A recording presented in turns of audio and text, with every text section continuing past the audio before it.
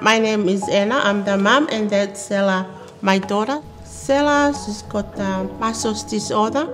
It affects the whole body, mind, speaking, and everything. It's affected her, but she's getting better and better. In the COVID, I had some a message from one of these workers for Sela. Do I need help? And I said yes, because I'm in pain and I'm struggling looking after Sela all the time. So Sela need help too. Chop it up. Remember, so you can make an egg sandwich. Yay, and more. Good girl. Your sandwich is ready, Sela. Look what you made.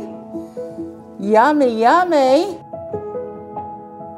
I'm so grateful for them to take over Sela, so I can do my own things. And Sela is so happy. At home, I can help her, but I can't do the same thing as I do at home as they do it in here. It's very, very different at home. And in here, she can go out.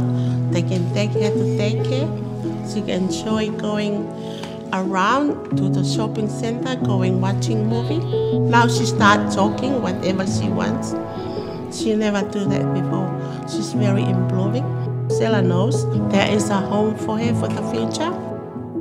I like it here. Place like this, they really, really look after her. If anybody with Sela, anybody come live here, they really look after them like Sela they're doing to Sela. Mommy. Thank you. I love you too. Yeah, I'm Anna. This is Sela, and we are back here.